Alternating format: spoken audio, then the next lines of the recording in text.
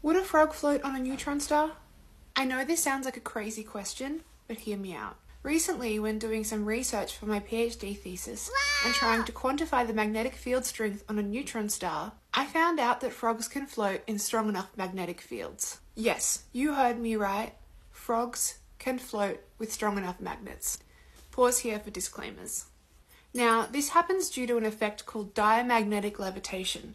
Basically, anything with water in it, so any living thing, can be floated with a strong enough magnet as water itself is slightly magnetic. And this got me thinking, neutron stars have a magnetic field that is order of magnitudes higher than the magnetic field strength required to levitate a frog on Earth. But I also know that neutron stars have extremely strong gravity. So I wondered, on the surface of a neutron star, which force would win? The magnetic field pushing the frog up, or the gravitational field trying to push the frog down into the star?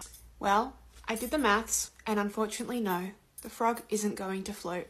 The gravitational force will overcome that magnetic field and push the frog down onto the neutron star surface. Poor froggy.